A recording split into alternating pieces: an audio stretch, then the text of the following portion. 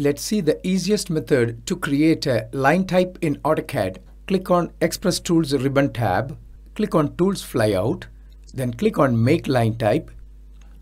Give a line type file name, click on Save, give a line type name. I'll call it as Oil Line. Then give a line type description. I'll give the description as Oil Line Type. Specify a starting point for the line definition and pick an endpoint for the line definition. I'll select this line as well as the text written. Now a line type with the name Oil Line is created and it is loaded. Now click on Home tab, click on the Oil Line to make that as a current line type. Now click on Polyline command to create a line indicating the oil line.